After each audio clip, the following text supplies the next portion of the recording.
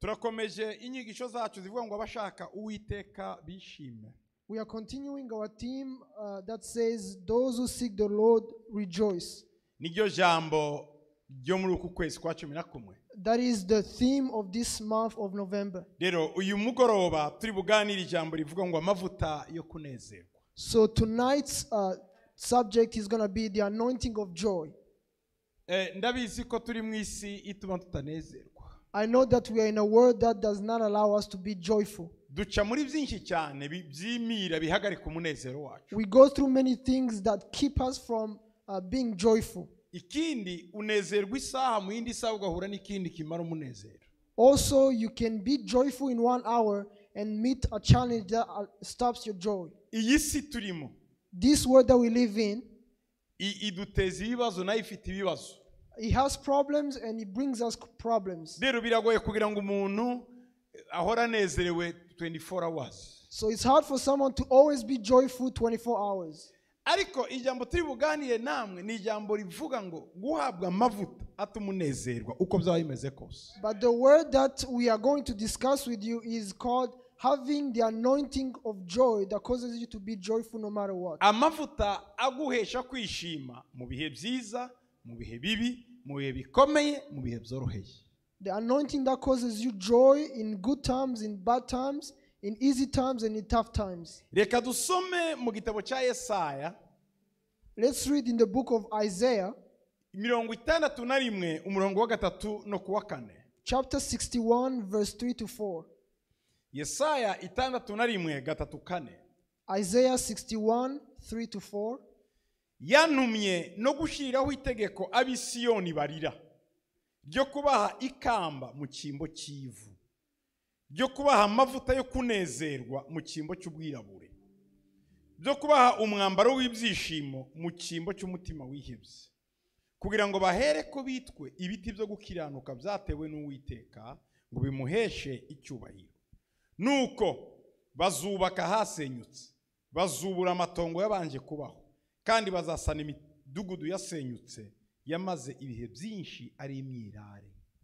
To console those who mourn in Zion, to give them beauty for ashes, the oil of joy for mourning, the garment of praise for the spirit of heaviness, that they may be called trees of righteousness, the planting of the Lord, that he may be glorified. And they shall rebuild the old ruins, they shall raise up the former desolations, and they shall repair the ruined cities, the desolations of many generations. Amen. Amen. Amen. Amen. Amen. Reka twongere mu gitabo cy'Abaheburayo. Let's also read in Hebrews, igice cya mbere ku murongo wa 8. chapter 1 verse 9. Abaheburayo igice cya mbere ku murongo wa 9. Hebrews chapter 1 verse 9. Kuko wakunze gukiranuka ukanga ubugome, nicyo cyatumye Imana ariyo Mana yawe igusiga amavuta yo kwishima ikakurutisha bagenzi bawe. You have loved righteousness and hated lawlessness. Therefore God your God has anointed you with the oil of gladness more than your companions. Amen. Amen. Amen. Kuko wakunze gukiranuka ukanga ubugome, You have nicyo cyatumye Imana ariyo Mana yawe igusiga amavuta yo kwishima ikakurutisha bagenzi bawe. You have loved righteousness and hated lawlessness. Therefore God your God has anointed you with the oil of gladness more than your companions. Amen. Muri uyu mugoroba Imana irashaka kukunezeza. In this evening, God wants to make you joyful. Sinzi aho urimo nkurikira uri bari igitondo cyangwa ijoro, muri iri joro muri igitondo Imana irashaka kukunezeza. I don't know if you are following me in the evening or in the morning, but in this evening or morning, God wants to make you happy. Muri uku kwezi kwa 11 n'ukwezi kuvuga ngo abashaka Uwiteka banezerwe. In this month of November, we have a theme saying, those who seek the Lord should rejoice.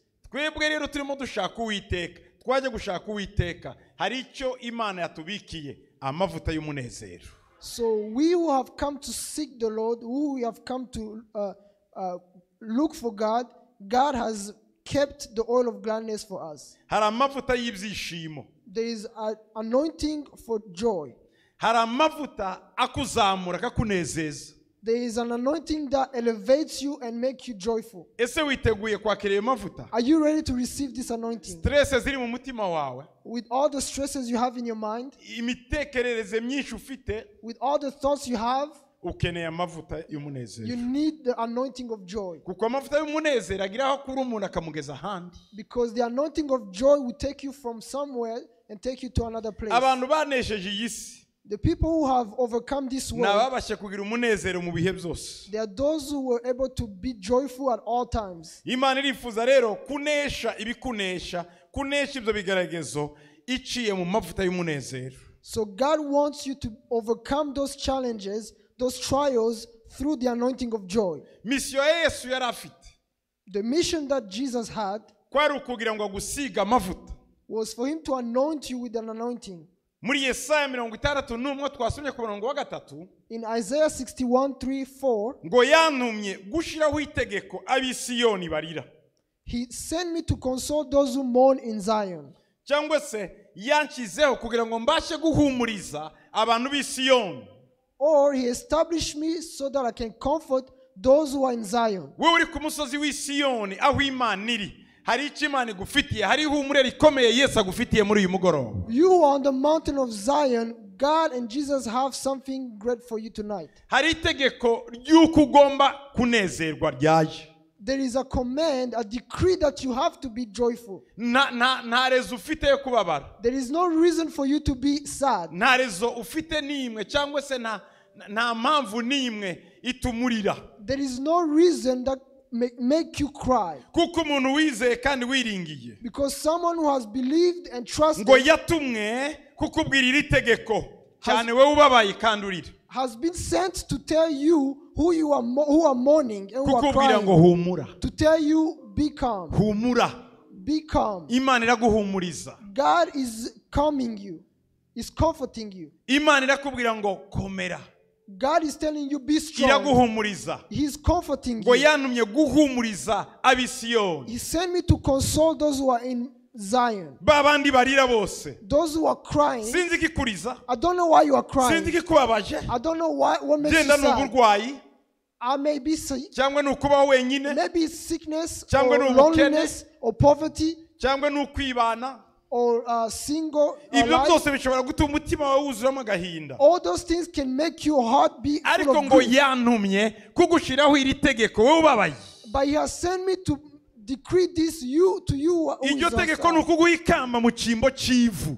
To give you Beauty. beauty instead of ashes. Ikamba mu cyimbo cy'ivu. To give you beauty for ashes. Bivuze iki? What does that mean? Kera iyo abantu bapfushaga A long time ago, when people lost their bajyaga mu loved kiriyo ones, bakiyambika ivu. they will go and put Ashes. ashes on themselves. Bagafata ivu bakaryishyiraho. They will put ashes on themselves. Ntabwo bakoraga tatuwaje ngize uyu munsi, ariko bishyiragaho ibintu bigaragaza ko bari mu kiriyo. They did not make tattoos, but they would draw things that show that they were mourning. Bagafata ivu. And they would take ashes Ibyo byagaragaza ko umuntu ari mu kiriyo. that showed that someone was mourning. Wabona adasetse, And when you see that person is not ukamenya ko smiling, yapfushije kuko hari ivu yisize. you know that they have lost a loved one because they had ashes. Ariko umuntu unezerewe, But someone who was glad, icyagaragazaga umuntu nawe ko ari mu birori ameze neza, what defined someone who was in gladness kwari ukwambara ikamba, was to wear beauty. akambara imitako mu mutwe, They wear garments or ornaments. agashyiraho ikintu kigaragaza mu mutwe cy'ikamba kigaragaza ko anezerewe. They wear something like a crown that shows their gladness. Rero ahangaha Bibiliya iravuga ngo So here the Bible is saying, ba bandi bari mu kiriyo, those who are mourning, igihe cyo kwisiga ivu cyarangiye, ni igihe cyo kwambara ikamba. Aha ntabwo Imana irimo ipretanda ngo ivuge ngo okay urababaye ariko mbara, no. Imana ibikora kuko izi icyo igiye gushyira mu mutima wawe, aho kwisiga iryo vu ngo haguruka wambara ikamba ryawe. here God is not pretending. He doesn't want you to fake it. He wants you to change from being mournful to being joyful. Umunsi umwe Dawudi yari arwaje umwana. One day David child was sick. Dawudi yanga kurya. David didn't want to eat. Dawudi yambara nabi. David put on ashes. Yisiga ivu. He put on ashes. Yambara imyambaro isuzuguritse. He wore bad clothes. Arara hasi. And he slept on the floor. Abagaragu be baramwinginga. And his servants came to ask him, Databuja uri umwami. you are a king. Reka kwambara gutyo. Don't wear those clothes. Please databuja. Please, master. Zuka. Wake up. Aravuga ngo ndababaye. He said, no, I am sad. Ndwaje umwana. My child is sick. Ko ndinginga Imana ngo imukize. I am begging God to heal him. Bukeye. The next day, wa mwana arapfa. that child died. Umwana apfuye. When the child died, abagaragu barabwirana ngo. The servants told each other, noneho nitumubwire ko yapfuye. If we tell him that he's dead, nawe arapfa. He's also going to die. Yanze kurya. He has refused to eat. He has refused to clothe himself. He has refused to sleep. He has put on himself ashes. He has put on bad clothes. And he is sleeping on the floor. So what's going to happen if we tell him that the child is dead? And they talked between them, among themselves. When David looked at them, he saw what they were talking about. And he confirmed it in his heart. And he told them, why are you hiding this from me? Is the child dead? And they tried to hide it from him. They tried to play games. And he told them, yes, he's dead. Tell me the truth. Is he dead? And they say, yes, master, he's dead. David stood up. And he went to the bathroom. And he took a shower. He took on a good oil. And he put it on himself. And he cleaned himself. And he put on a royal garment. And he clothed himself. And he took on his crown. And he put on his head. And he went and sat on his crown, on his throne. And the child was dead. And the servants came, they said, Master, what is this? When the child was sick, you were in mourning. You didn't take care of yourself. You were mourning. Now the child is dead. Now you look happy. You are putting on your crown. You are happy. You look happy. You put on your royal garment. You are sitting on your throne. You are going before God to praise Him. You are confusing us. He called them and he told them, come, I'm going to tell you. When my child was sick, I was praying that God may heal him. But God did not deem it well. So he took him. So why should I keep grieving? Because the child is not going to return to me. I'm going to go to the child. I need to remove this grief. Because the child is gone. I can do nothing about it. I must be happy. My situation today, whatever it is, I cannot do anything about it. But what I can do is I can create joy for myself. I cannot change my circumstances, but I can change the way I see, my attitude towards it. I cannot change the circumstance, But I can change my attitude. My attitude gives me my attitude. My attitude helps me to go higher in altitude.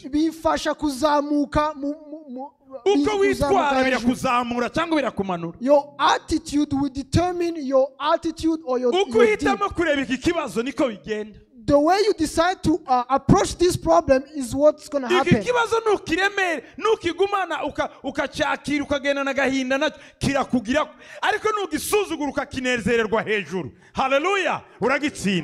If you take this problem and you allow it to be heavy on you, it's going to defeat you. But if you create your joy despite that problem, you're going to overcome it.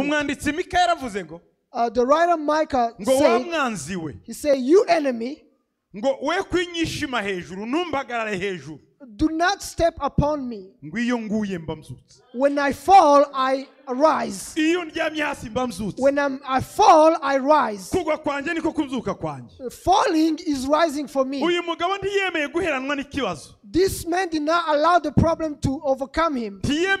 Ntiyemeye guheranwa n'imibereho. He did not allow the circumstances to overcome him. Ibibazo uko bije, Whatever problem comes, ni nako bigenda. is the same way they go. Bitinda, They just take ariko time. wabyemeye. They take long when you Ariko accept them. bigenda iyo wabyanze.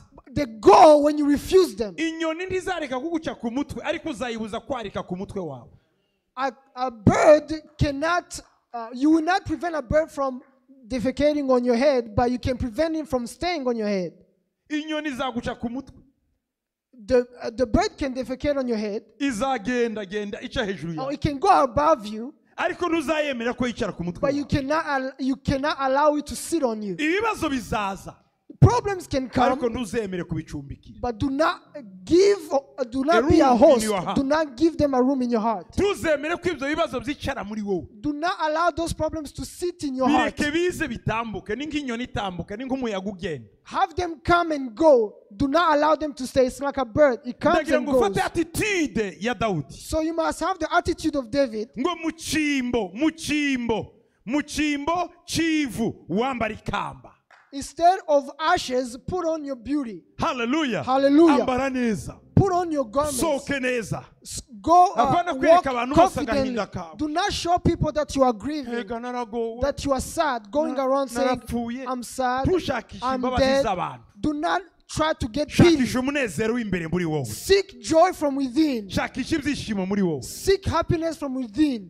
Muri uru rugendo In this journey, tumanuka mu mataba, we go in valleys tukazamuka imisozi, and we go up the mountains. tukamanuka. And we go back into Tukazamuka. valleys and we go up in the mountains. Numanuka, When you go in your ntuzagira ngo valleys, niryo herezo ry'ubuzima. do not think you're going to stay there. Hari umusozi imbere. There is another mountain before you. Nuzamuka, When you rise, ntuzagira ngo niba ubuzima do bugaruke. not think that you're going to stay there in Urongera life. undi mu bandi. You're going to come back into a Niko valley. bimeze. That's the way it Uyu munsi is. uraca muri byiza, Today you're going to good ejo things. uce muri bibi, Tomorrow you're going to bad ejo uce mu things. bibi. Another ejo day you're uce mu going to byiza. bad things into good things. Rero ntuzaheranwe n'aho unyura, ahubwo uzategereze aho ugera. Do not think you're going to stop where you are going through, but think Hope about for your destination. do not think about your destination. Wireba aho uri, no, uri muri voyage. Do not consider your current circumstance. You are in a journey. Urabyumva neza? Are you hearing Muri this? GPS yawe y'umwuka In your spiritual GPS, biragaragaza ko uri mu kabande, it's clear that you are in a valley, ariko destination finale but your final ni destination, Kanani. it's Canaan. Rero wibabazwa n'umubande urimo, So do not grieve because of the valley you are wibabazwa in. n'ubutayu urimo. Do not grieve because of the wilderness you are GPS in. irerekana ko uri mujya i Kanani. The GPS is showing that you are going to Canaan. Hallelujah. Hallelujah. Wiririra muri ubwo butayu. Do not cry in that Just wilderness. n'ahantu ho gucrossinga It unyura. is just a cross or a Ibibazo path. bikuriho rero Problems that are around ni you, ubutayu uciyemo, it is just a wilderness you're ariko going through. hakurya But far hari away, Kanani. there is Canaan. Oh hallelujah. Hallelujah. Oh hallelujah. Hallelujah. Vuga ngo amavuta y'umunezero. Say the anointing of joy. Subiramo amavuta y'umunezero. Say the anointing of joy. Imana niyaguhe. May God give you that Imana anointing. niyakumanuriyemo. May God descend that anointing upon you. Hallelujah. Hallelujah. Ngo naje kuguha ikamba mu cyimbo cy'ivu. I have come to give you beauty for ashes. Naje kuguha amavuta yo kunezerwa mu cyimbo cy'ubwirabure. The oil of joy for mourning. Amen. Hallelujah. Uri mu kiriyo kigiye kingana gute? How long is your mourning? Utinze bingana gute muri icyo kiriyo? How long have you been in your mourning season? Imodoka yarapfuye yawe birumvikana, ariko ntiwapfuyeho. Your car has broken, but you are not dead. None se ngo nawe ubroken nkayo? Do you want to be broken like your car? No. No. Uzahera mu kiriyo ryari? How long will you stay in your mourning season? Sibyo? Akazi wakavuye barakakwirukanye. You were fired from your job. Uzakomeza urira akazi kagiye? Will you continue to cry because of that Akazi job? karagiye ariko wowe urahari. The job is gone, but you are still here. Uzahera mu kiriyo cyako kazi ryari? How long will you stay in that mourning for that job? Wari uzi ko Did you know atari ako kazi katumye ugeraho? that it is not the job that you had that made ariko you ako to be kazi there, ko wewe watumye kageraho kageze uyu munsi. but you actually were, the job was there because of you. Si akazi rero kagomba kudefinisa ubuzima bwawe ngo uhere mukiriya baranyirukanye reka bakwirukane, ariko wari wava mu Mana uracyari mu Mana, akazi kashize ariko we ntiwashize, Imana cyagufite ibindi bugambi. Hallelujah. So the job should not define your status. You are always crying, they fired me, they fired me. The job is gone, but you are still in God. Uwo mufiance yarakwanze, That fiance refused you or ariko rebuked you, wakomeje uri wowe. but you continue to be yourself. Yagukuyeho n'agasatsi n'urwara, nagende uracyari wowe. They did not take away any beauty from you. Just let them go. You are still the Ugiye same. kwicwa n'icyo kiriyo ciki. Why are you going to die in Uracyari that muri season? umuhungu wagiye imyaka 10 warongowe umukobwa, urarizwa niki? You are still crying because of a young man who married 10 years ago. Amaso yawe aracyari yayandi, Your eyes are still the same. umutwe uracyari wawundi, Your head is still the same. ingingo zawe ziracyari zawe. Your members are still the same. Urarizwa n'umukobwa wagiye n'umuhungu wagiye. Are you still crying because of a girl or a boy that Va muri left? icyo kiriyo. Leave that morning Va muri season. icyo kiriyo. Leave that morning season. Birashoboka ko It is hari possible n'umuntu wawe Imana yatwaye. that is someone that God took from you. Umwana, A child, umukobwa wawe, your daughter, umuhungu wawe, your son, umugore wawe, your wife, umugabo wawe. your husband. Yaragiye. He or she is gone. Ntiwamugarura. You cannot Ariko bring them back, uracyariho. but you are still here. Va mu kiriyo. Get out of the Imana morning. yacyafitanye umugambi nawe. God has a plan for you. Impamvu Imana we yakuretse ntiyaba ari we witwara igatwara, nuko igifitanye umugambi nawe. The reason why God left you and didn't take you is because He still has a plan for you. Yesu ashimwe cyane. Hallelujah. Ngo mu cyimbo cy'ubwirabure ugiye gusigwa amavuta y'umunezero. The oil of joy for mourning. Hallelujah. Hallelujah. Hari abantu uhura nabo bakavuga ngo reka narakomeretse narakize. Uzakomereka kugeza ryari? Kuki wemera gukomereka? Kuko igikomere gihamagara igikomere gikire, uzakomereka ikindi ariko warakize n'icyambere. Ufite ibikomere igihumbi bitarakira, kuramo ibyo byose niyazi ikindi duhere kubara rimwe bibi. No igikomere hejuru y'igikomere bizage kiri cyambere ikindi kibonaho kiza. There are some people who Kuko always turi mu bibazo turimo turaca mu isi.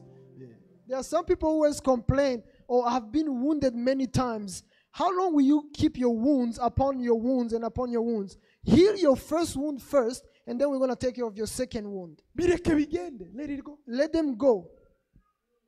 Reka ukomeza ugikaresa ugisiga amavuta gikomere cyanjye we ihangane gikande ugikande giturike kigende utangira ubundi buzima. Mwicyo gikombe gisharira ukinywe iyo chloroquine ukire malaria ubuzima bukomeze.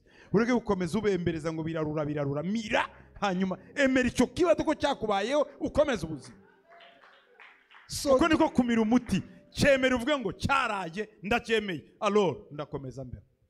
Do not keep caressing your wound or taking care of your wound. Actually, accept that it happened and move on. That is the solution to that wound. You must accept it and then move on. Yankomerekeje nakomerekeje offended ese kuki wowe offendizwa buri munsi ibi wabyihoreye ni wowe utuma uba offended uko wumva ibintu sikunda byumva. Hindura ibintu. Niba avuga ngo uri mu buri mwiza ari offended ira. Niba avuga ngo dore disi ni kagufi ari ikibazo uri wenyine barabeshe se uraba offended niyo verite. Niba avuga ngo uri muremure icyaha kirihe, emera uko ukomeza ubuzima. Nubundi uri mugufi nturi muremure, uri muremure uri mugufi, uba offended niki ngo narabyibushye ntubyibushye se, uraba offended nuko ubyibushye n'umubiri wawe entre. Reka kwirirwa uba offendedwe n'utuntu udafite akaciro ngo bavuze ngo ndabyibushye, urabyibushye nyine hari icyaha gihari. Emera ibikubaho ukomeza ubuzima. Wabyibuha utabyibuha wari wakuremye muri bo. Wirirwa uba offended ngo banyofendinze ariko izo offense dize mugira nizahe. Uyu munsi ugiye gusigwa amavuta y'umunezero wikureho utwo tuntu. Yes, ashimwe cyane. They are always saying, oh, they offended me, they told me that I'm fat, they told me that I'm skinny, they told me that I'm short, that I'm tall. What are you getting offended? The way they see things is different from the way you see things. If you are fat, you are fat. If you are tall, you are tall. Just live the way you are. Reka kwirirwa wivuna umutima ubyimbe ngo uzi ko nagiye bose bakandeba ngo narabyibushya. Alo warariye nyine urabyibuha wagize amahoro urabyibuha ikibazo cyawe kiri hehe kwivuna wishakisha ibintu tube uko abantu bashaka uko daboro uko Imana ishaka nawe uko ubyumva ube uko Imana ibishaka uko ubyumva naho nureba abantu wagira ibyago n'Imana yararushye uyaraza ngo Mana mpa umwana undi ati Imana nyima umwana Imana yaragowe Imana azana imvura undi ati zana izuba ihitamwe ibyo ishatse kuko igize ngo ikurikize abantu nta na kimwe yakora umuntu araza ngo Mana ngo izinda zibaye nyinshi maze kubyara indaheka n'icumi undi ngo Mana wampaye akana yarumiwe rero iki ikora ibyo ishaka wowe gendera mu bushake bw'Imana ku buzima bwawe nawe ugenda uko wumva muri wowe ntugende uko abantu babitekereza niba ukeneye amavuta y'umunezero kura amaso ku bantu urebe Imana yawe nawe wiremere umunezero muri wowe. So you must make sure that you are the way God wants you to be. Do not try to be the way people want you to be. Some people want many children. Some people want few children. Some people are asking for children. So God is always kind of confused. We want you to be who you are and to make sure that you are the way God wants you to be. Amen. Murabizi ugize ngo wigana abantu ntiwava mu nzu hari ukubwira ngo ambariye umwenda undi batoya undi bati ni urukwete ushobora kwigwa wicaye mu nzu wazanye abantu 10 ngo bakwemere gusohoka ukayiraramo buri muntu abashaka ngo ukora kanunda none ugacanganya ikiwe impamvu musohoka mu mazu nuko uhitamo utabajije umuntu siko bigenda se ugize ngo tubaze twese ntiwava mu nzu ariko ibyo wahisemo nibyo bituma ugenda mu muhanda rero guhitamo kutababara ni wewe wabyikorera nta wundi wabigufasha. So the way you actually leave your house is because you choose the way you want to look outside. If you allow everybody to tell you what to do, what to wear, you will never leave. So you must choose for yourself. You must choose not to be offended, and everybody else is going to just respect that. Waruzi ko gukomereka ari ugushaka kwawe. Did you know that being offended is your will? Niko bigenda. Isn't that true? Nize kubona banyandika. They once wrote about me a lot mu binyamakuru buri munsi in newspapers every day, and I will read it. Ariko niga kuvuga ngo reka mbisome nguko nsome izindi nkuru. But I decided to read those news as if I was reading other news, other people's news. And that's what happened. And I will read it. And I will just take it as they are talking about someone else. And the following days, the journalist came. The journalist came to give me an interview. And they told me, we want to do an exclusive interview with you. Let me ask you. If you read the things they talk about you, do you sleep at night? And among those who wrote about me, you are among them. Instead, don't say what they write about you. Say what we write about you. And then I'm going to answer you.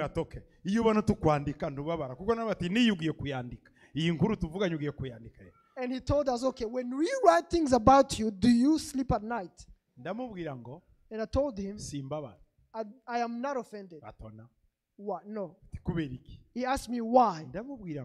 And I told him, I know in a good way and in a positive way, in a negative way, I am a blessing to you. Gitwaza will never be a curse to anybody. I will be a blessing to those who hate me and those who love me. First of all, I know that what you are writing is false. If I thought it was true, I would be offended. I know that it's a lie. Number two, I know that you who are writing it, you know it's a lie because you are the one who is inventing it. But the positive about it is because that news or that story causes your newspaper to be sold. And you can pay your monthly rent. And you can pay your children's tuition.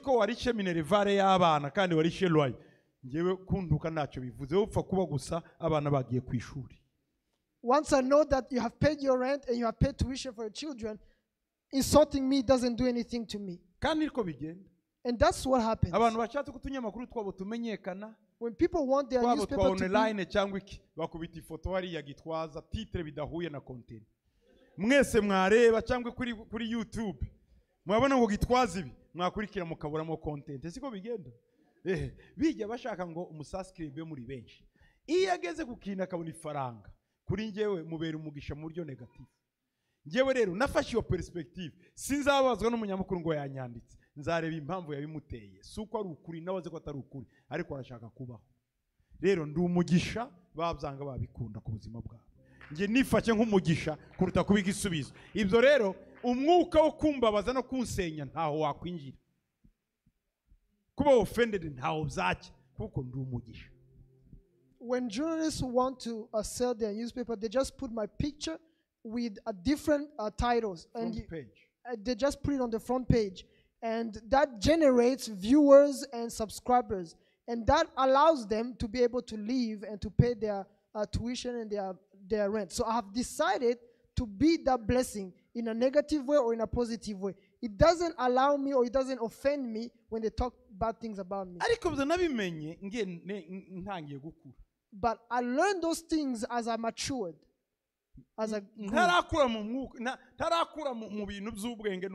Before I grew in wisdom and in life, they would write things about me and I would curse them. I cursed one of them. When they came to see me, I say, you wrote about me. I give you 3 months.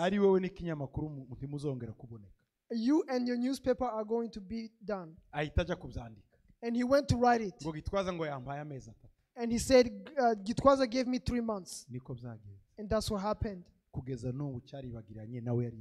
To this day, that man and that newspaper is gone. They are gone. But when I look back, I say, I'm going to cause problems. Because it doesn't offend me. I just continue to be me. I am a blessing. If he can benefit from me, one day they will say, oh, my child went to school because of Gitwaza.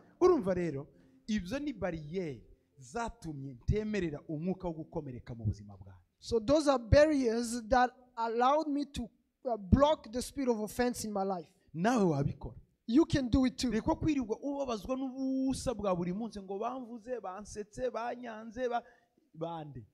Uvuka nta randevu mwari mufitanye, ubaho ntayimwa muhuriye daboro hano, wavuye mu misozi undi mu ishyamba undi mu mujyi, mwese mujye guhurira aha ngaha i Dallas, yarango yakurebye. Umuntu akurebye rimwe mu myaka 20 urababaye, 19 wari hehe, nta bandi bakurebye imyaka 19 ishize. Il ne faut pas kwemera icyo kintu mu cyimbo cy'ubwirabure, wambare umunezero. Amen. So, do not be offended left and right. When people look at you, talk about you, they are just passing by. You've been living for 20 years and they are just looking at you right now. Where were they when you, in your first 19 years? So you must remove that offense in your life and put on the cloth of beauty. The issue with a wounded heart, it keeps being wounded. It stays wounded. Also, and the wounded wounds other people. And they wound them unknowingly because it's a disease.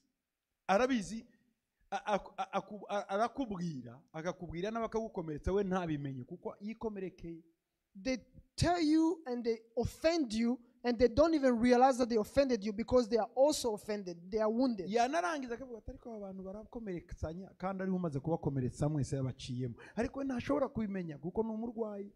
And they also talk about other people offending other people, but they don't talk about themselves because they don't see that they're offending people. They are sick. Isn't that the case? So enlarge your heart and protect it. Do not allow anything in it. Umwambaro w'ibyishimo mu cyimbo cy'umutima wihebye. I have brought the garment of praise for the spirit of heaviness. wa mwuka wihebye uremereye The spirit that is heavy. ngo nakuzaniye umwambaro wo kubohoka w'umunezero. Instead, I brought you a garment of praise, of happiness, of joy. Umwambaro wa deliverance. A garment of deliverance. Nizajya wumva byatangiye gukubita muri we kubomborana ibibazo, fata indirimbo utangira praising Imana. Nutangira kuramya Imana, guhimbaza Imana, umunezero uraza mu kanya gato uyoberwe iyo kagahinda kagiye. When problems begin to be many in your mind, or they become to overwhelm you, start praising God. You will not realize what happened to those problems. Imana iraza kugufasha. God is going to help you. Mu cyimbo cy'umutima wihebye nzaguha umwambaro w'ibyishimo. Muri uyu mugoroba Imana ikwambika uwo mwambaro mu izina rya Yesu. Instead of the spirit of heaviness, I will give you the garment of praise. May God give you a garment of praise. Kuva icyo gihe ngo uzitwa igiti cyo gukiranuka. And that they may be called trees of righteousness. Cyatewe n'Uwiteka kugira ngo uyiheshe icyubahiro. The planting of the Lord, that he may be glorified. Nicyo gihe uzubaka ahasenyutse. And they shall rebuild the old ruins. Ntushobora kubaka ahasenyutse nawe ugisenyutse muri wowe. You cannot rebuild the old ruins when you are ruined as well. Hari ibintu ushaka kubaka. You must build things. Hari ibintu ugomba kubaka. There are things you want to build. Ariko uzabyubaka. But you are going to build them umaze kubakika muri wowe. once you have been built within. Imana nikubake. May God build you right Imana now. nigukuremo aho gahinda. May God remove that sadness. May God remove that grief. May God remove those problems. May God remove from you all those things that are hindering you. In the name of Jesus. May God bring joy in you in the name of Jesus. Praise God. Ngo bazubaka ahasenyutse. They will build the old ruins. Bazubura amatongo yabanje kubaho. They shall raise up the former desolations. Bazasana imidugudu yasenyutse yamaze ibihe byinshi ari imyirare. And they shall repair the ruined cities. Yagize ibihe birebire ari imyirare. They have been there many years as desolations. Umva nkubwire. Let me tell you this. Ufite misiyo yo kubaka. You have a mission to build. Ariko ntiyabigeraho utanezerewe. But you cannot do it without being joyful. Umunezero nigwo rufunguzo. Joy is the key. Kandi kunezerwa uretse ko Imana inabigwa ikabigusigira amavuta no guhitamo kwawe nako. And joy is, except that God also anoints you, it is also your choice. Bibiliya iravuga ngo The Bible Imana igiye says, kugusiga amavuta yo kwishima gwikurutishe bagenzi bawe. the Bible says He's going to give you an anointing of gladness more than your companions. Ngugiye kwishima. You are going to be glad. Kunezerwa. You are going to be happy. Kugira ibyishimo. To have gladness. Ugiye guhabwa ayo mavuta y'ibyishimo. You are going to receive that oil. Amavuta y'ibyishimo. The oil of gladness. Imana igiye kuyagusiga. God is going to anoint you with it. God is going to anoint you with it. Ngo wishime urushe n'abagenzi bawe. You are going to be more glad than your companions. Kubera iki Imana ishaka kugusiga aya mavuta? Why does God want to anoint you with this anointing? Nubona aya mavuta. When you receive this anointing. Aya mavuta nuyabona. When you receive this anointing. Uraza gukira indwara nyinshi kandi uraza no gukiza indwara nyinshi. You are going to heal from many diseases, and you are going to heal other people from diseases. Imigani 17:22. Bibiliya iravuga imigani Proverbs 17:22. Proverbs 17:22 says, Bibiliya iravuga ngo a joyful heart is a good medicine, but a broken spirit dries up the bones. Murabyumva neza? Ngo umutima unezerewe ni umutima mwiza. Ariko umutima ubabaye utera umuntu konda. Mumva? Umutima unezerewe ni umutima mwiza. A merry heart does good. Yes. Umutima unezerewe ni umutima mwiza. A joyful heart is good medicine. Urumva? Umutima unezerewe ni iki? A joyful heart is what? Imigani 17:22. Proverbs 17:22. Umutima unezerewe ni iki? It's a good medicine. Hari indwara nyinshi abantu barwara kubera ko batanezerewe. There are many diseases that people have because they don't have gladness. Izo ndwara muri medicine bazita psychosomatic disease. Izo ni indwara zizanwa n'ibitekerezo kubera kubura umunezero w'imbere. Those diseases are called psychosomatic diseases because they are caused by people who dwell on problems Katansiyo, indwara ya tansiyo, like hypertension or hypotension, high blood pressure, high blood pressure, kubura ibitotsi, like insomnia, estoma, stomach, palpitation y'umutima, heartbeat issues, diabete. diabetes. Izo ndwara, ibirwara bimwe bimwe ibibyimba ku mubiri biheri, or even allergies on your skin. usanga ufite ibiheri. Sometimes you have allergies or pimples. Pimples. Yeah. Uruhu rukivumbura, Or rashes, skin rash, uburakari bwinshi, because of anger, umushiha. stress. Ibyo bintu All those things, bizanwa no kubura umunezero w'imbere. they are caused by the lack of joy from Ngo ariko within. ngo umutima unezerewe But a joyful heart ngo ni umuti ukiza izo ndwara. is good medicine, is a medicine for all those diseases. Urifuza kunezerwa, Do you want to be happy? urifuza kwishima, Do you want to be glad? urabona umuti uruta uwo kwa muganga. You are going to receive a medicine that is better than those that give in the hospital. Ubundi indwara zimwe tujyana kwa muganga Normally, some diseases that we take to the hospital, ntabwo ari indwara abaganga bakavuye, niwe wakazivuye. they are diseases that doctors should not treat. You should treat them. Ngo bandebye bankisha mu byuma babuze indwara. Iyo bayibuze ugomba gushaka umuti umunezero mu mutima wawe. Sometimes you say they have ran exams and they can't find what's wrong. When they can't find what's wrong, maybe you need to find joy in your heart. Hari stress nyinshi ziteza kanseri. There are many stress conditions that cause cancer. Hari stress nyinshi ziteza kubura appetite. There are many stress conditions that cause you to lose appetite. Zibuza n'urukundo mu rugo. And they cause lack of love in a household. Ibyo bintu byose All those things, biterwa n'akagahinda ko mu mutima. they are caused by the inner grief in your heart. Yego waciye muri ibyo waciye. Yes, you have been through those things, yes. Ntacyo waba ukibigaruye. And you cannot return into those. Navutse ndi imfubyi none se ubu warakuze. Uzakomeza uri imfubyi. Ababyeyi baragiye nawe ubaka uba umugabo w'umugore. I was born an orphan. You're not going to stay an orphan for your whole life. Build your own household. Have a wife or have a husband. Papa afite imyaka 70. When my dad was 70 years old, when he was 70 years old, and abana up, twarikiye turamuserereza. his children, we gathered around. Tumaze kumubuza amahoro. When we troubled him, aravuga ngo rega nuko ndafite papa ngo ndi imfubyi. he said, you need to understand because I'm an orphan, I don't have my dad. Umusaza. He was old. Kabisa abivuga babaye cyane ngo rega ngo simfite papa ngo ndi imfubyi. And he said it seriously, he was seriously sad. He said, I'm an orphan, I don't have a father. Imyaka 70 irenga afite agahinda kenshi cyane ngo twamubuje amahoro ngo nawe ntafite se umuvugira. And at 70 years old and up, he was still talking about his father that passed away. Ikintu cya mbere kugira ngo ugumane umutima wawe w'urukundo, umutima wawe unezerewe, the first thing you need to do to keep a joyful heart nukukingira, is to protect it. Bibiri iravuga ngo rinda umutima wawe kuruta ibindi byose birindwa. Ndagira ngo ni Migani 4:23 ngo urinde umutima wawe kuruta ibindi byose birindwa ngo muriho niho havamo ibyo bugingo. In Proverbs 4:23, he says, guard your heart above all things because from your heart comes the issues of life. Turumvikanye? Are we together?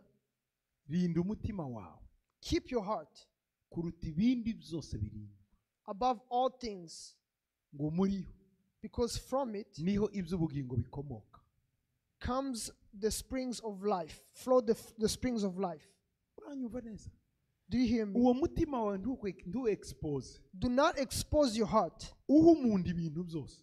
Give everything to people, Ariko ntumuhe umutima wawe. but do not give that person your heart. Ibitekerezo wabimuha. You can give them Faranga ideas, wazimuha. you can give them money, Ubwenge wabumuha. you can give them Ariko wisdom, ntumuhe umutima wawe. but do not give them your Kuko uwo heart. mutima Because your heart no w'Imana gusa. belongs to God Kandi only, Imana ntiyawukomeretsa. and God cannot wound it. Ikibazo rero tugira. The problem we have, Uyu muntu nari naramuhaye umutima wanjye wose. Amakosa asaye ni ayawe. you say, Wowe oh, umuhereye iki? uba waragumanye ku Mana, ukamuha ubwenge, ukamuha ubwiza bwawe, ukamuha ifaranga zawe, ariko agatima kawe n'ak'Imana. Niyo ni amakosa, niwe wayateye.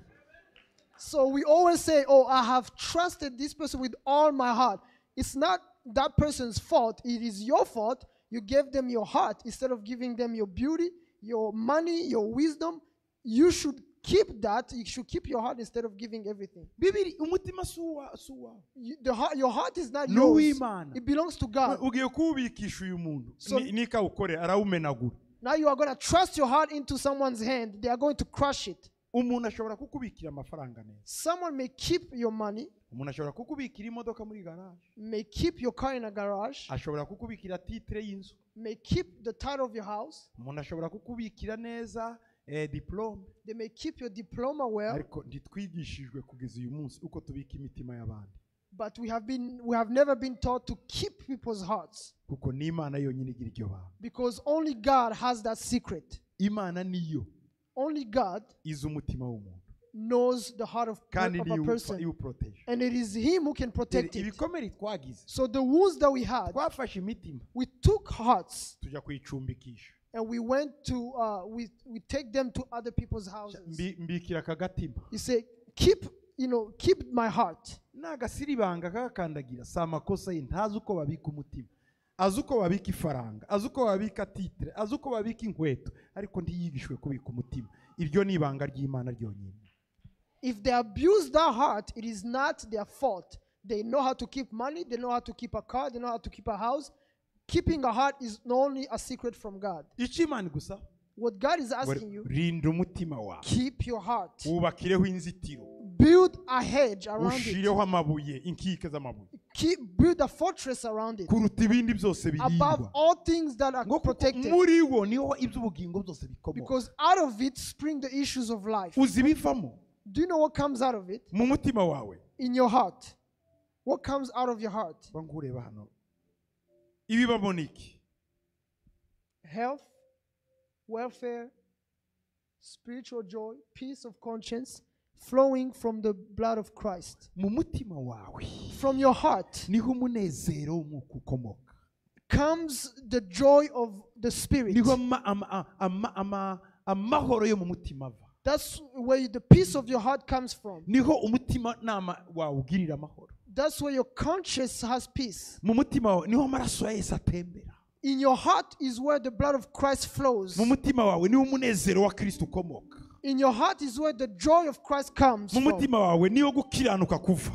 In your heart is where your righteousness is Mu from. mutima wawe niho ibyiringiro by'ubwiza bw'Imana buva. From your heart comes the hope of glory. Mu mutima wawe niho habikiye amabanga y'Imana. From your heart is kept, in your heart is kept the Ushobora secrets of God. kuwandarika gute ukawuha umuntu. How can you abuse it and give it to Icyo other people? bazakora niki? What are they going to do? Baziba amahoro yawe. They are going to steal your peace. Baziba umunezero They are going wawe. to steal your Baziba joy. ibyishimo They're going to byawe. steal your Baziba happiness. agakiza kawe. They're going to steal your salvation. Baziba ubwishingizi bwawe mu Mana. They're going to steal your support in God, Ubwishingizi assurance. your assurance in God. Rero So, binda umutima wawe. guard your heart, Kuko aho niho Imana isiga amavuta. because that's where God puts His Aho anointing. niho Imana isiga amavuta. That's where God puts His Ngo anointing. ariko umutima udafite umunezero. But a heart with no joy, Bibiliya yabitubwiye ngo umutima ubabaye. Umutima ubabaye ugira gute? Ngutera umuntu konda, umuntu kunanuka. The broken heart dries up bones. umutima ubabaye The broken heart, utera umuntu gushira. it dries up bones. Gushira. It causes you to shrink. Gushira. To shrink. Imana ikumfashirize. May God help you. Urekeraho gushira. Stop shrinking. Ngufitiye inkuru nziza. I have good news for Ndi you. ubasengereye umugoroba. I'm going to pray for you tonight Kugira ngo amavuta y'umunezero yatahane. so that the joy of gladness may be Kandi yours ayo mavuta ntazakuveho. and that anointing may never leave you. Tugiye gusenga. We are going to pray. Ndagusaba ngo uze hano imbere. I'm going to ask you to come forward. Ushaka gusengerwa aya mavuta If you want to receive this anointing, aza kumanukire. that it may come down on you. Abafilipi 4:4 Philippians 4:4. muzi uko havuga. Do you know how it says? Abafilipi 4:4 Philippians 4:4. Rejoice in the Lord always. Nimuze hari imbere. Come forward. Again I will say rejoice. Teri intambwe hano imbere. nimwishimire mu mwami iteka iminsi yose. Nongeye kubivuga ngo nimunezerwe. Nimwishimire mu Mana iteka ryose. Rejoice in the Lord always. Again I Nongeye say. kubivuga. Again I will say. Ngo nimwishime. Rejoice. Witeguye kwishima? Are you ready to rejoice? Tugiye kugusabira amavuta y'umunezero. We are going to ask for the anointing of gladness. Of joy. Amavuta y'ibyishimo. The anointing of gladness. Amanuke ku buzima bwawe. To come to your life. Amavuta y'umunezero. The anointing of gladness. Yuzure ku buzima bwawe. To fill your life. Urabyiteguye? Are you ready for this? Urabyiteguye? Are you ready? Reka dusenge Imana. Let's pray.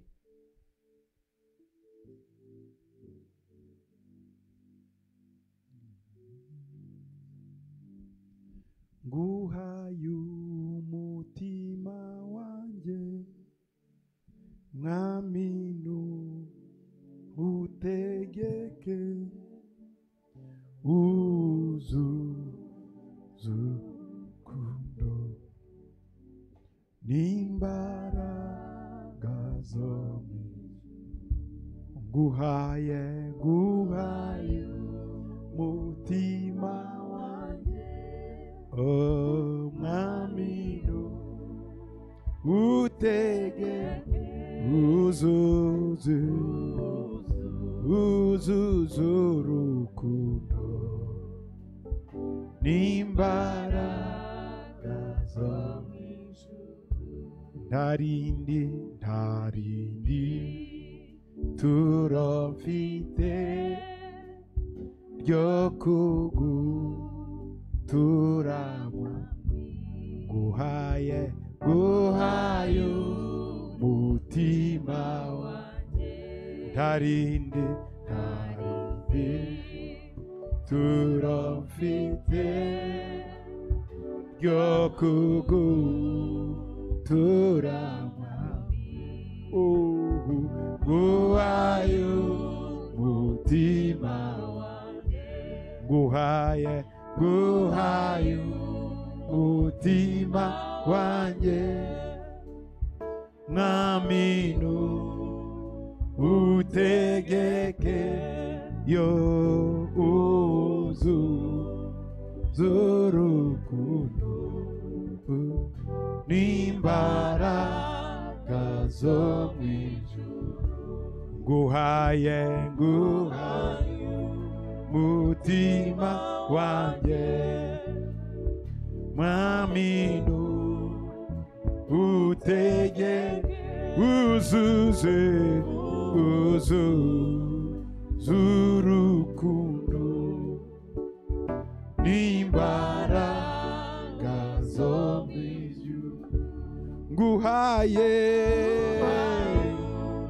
umutima wanjye, mwami utegeke,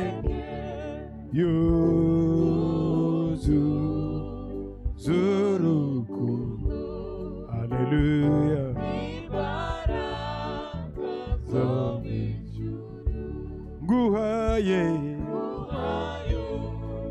umutima wanjye,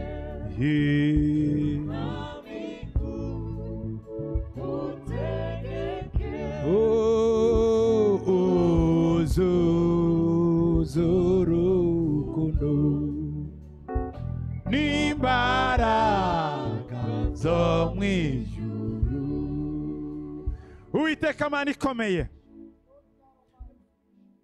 Uwiteka Mana ikomeye, Lord God Almighty, ndasiga amavuta y'umunezero ubwoko bwawe. I anoint the anointing of gladness Mu of your cyimbo people. cy'ubwirabure basigwemo amavuta y'umunezero. Instead of mourning, give them the oil of gladness. Bambika umwambaro w'ibyishimo. Give them a garment of praise. Imbaraga za Satani The power of Satan zibateza agahinda, that brings them grief, zibateza imibabaro, that brings them sadness, turazisenya. we destroy it. Ibikomere bagize The wounds that come up, turabisenya. we destroy them. Ibibazo bahuye nabyo The problems they have faced, turabisenya. we destroy them. Mu izina rya Yesu, In the name of mu Jesus. izina rya Yesu, In the name of Jesus. mu izina rya Yesu, In the name of Jesus. mu izina rya Yesu, In the name of kora Jesus. igitangaza cyawe, Do your miracles. zana umunezero muri aba bantu, Bring joy to these people. ubakira imitima yabo, Build their hearts. uyubake, Build them. ntihagire ikiyinjiramo That nothing can come in kitari wowe, that is not of you, kitari ijambo that ryawe, is not of your word, kitari indirimbo that z'umwuka, is not of the kitari Spirit, ibintu by'umwuka, that is not of the ibindi byose spirit, by'umubiri, anything from the ibindi flesh, byose bya karande, anything from the turabisohora nature, mu mitima we yabo remove in the name of mu izina Jesus. rya Yesu, In the name of mu Jesus. izina rya Yesu, In the name of mu izina Jesus. rya Yesu, In the name of mu Jesus. izina rya Yesu, In the name of Jesus. ndabasabira I pray for them ibitangaza byawe, miracles from you, imbaraga zawe, your power kugaragara mwami to be muri manifested, uyu Lord, mwanya, in this mu moment. izina rya Yesu, In the name of mu Jesus. izina rya Yesu, In the name of mu Jesus. izina rya Yesu, In the name of imbaraga Jesus. zo mu ijuru,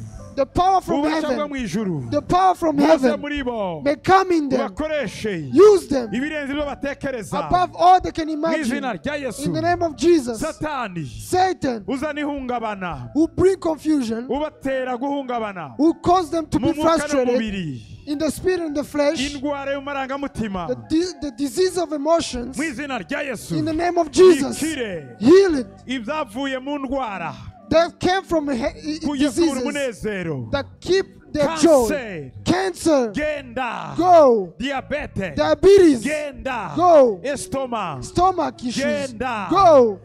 tension Tension, genda, go. mu izina rya Yesu, In the name of Jesus, umuvuduko w'amaraso the heartbeat, genda, go. mu izina rya In Yesu, the name of Jesus, indwara iyo ari yo yose every kuri aba disease bantu that is in these people, bakire, heal them. ubumuga bwose Every handicap buterwa no kubura umunezero that comes from the lack of joy, nimugende, go. amavuta y'umunezero The oil of gladness n'abamanukire, come down on you, n'abazeho, come down on you, n'abamanukeho, come down on you, n'abatembeho, flow mu in izina you. rya Yesu, In the name of Jesus, amavuta yo mu ijuru the oil from heaven n'abamanukire, come down on you. umunezero nuze, The joy, imbaraga nizize, the power come. ibitangaza nibize, Let the miracles come. akira mu buzima bwawe, Receive it in your life. akira mu bana bawe, Receive it in your akira mu children. muryango wawe, Receive it in your akira family. mu bwoko bwawe, Receive it in your akira people. muri bene wanyu, Receive it in your mu siblings. izina rya Yesu, In the name of mu Jesus. izina rya Yesu. In the name of Jesus. Urakoze Yesu we, We thank you, Jesus, ukoze ibitangaza, that you are doing these miracles. wigaragaje, You have manifested yourself.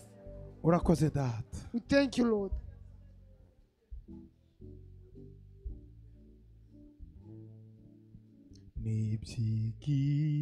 n'iby'igiciro cyinshi iby'untekerezaho, erega ntibibarika, n'iby'igiciro cyinshi iby'untekerezaho, erega ntibibarika, nguhaye mutima wanjye, mwami uzuze urukundo n'imbaraga zo mu ijuru, nguhaye yes Lord, imbaraga zawe, haleluya, mwami uzuze haleluya, n'imbaraga zo mu ijuru. subiramo vuga ngo urakoze Yesu, Repeat and say, thank you, Jesus, ku mavuta y'umunezero nsize, for the oil of gladness you have given me. uhereye none Starting now, pisemo I choose kwishima, to be glad, guhora nishima, to always be glad. pisemo I choose kutazakomeretswa n'ubusa, to never be wounded by small things. gukomereka kwanjye My wounds, nzabikuzamo umunezero, I will turn them into joy. nzabibyazamo umusaruro I will make them profitable w'umunezero of joy. mu izina rya In Yesu, the name of Jesus. amen. Amen. Yesu abaho umugisha, May God bless you. Yesu abagiriye neza, May God be good to you. mwakira amavuta y'umunezero, Receive the oil of gladness. genda unezerewe, Go in joy. utahana umunezero, Go home Yesu with joy. akugirire neza, May God bless you. Yesu May agukomeze God kandi strengthen you. agushigikire. And may He Reka support you. turamukanye duhoberana, haramutsa mugenzi wawe Let us n'umunezero greet mwinshi. each other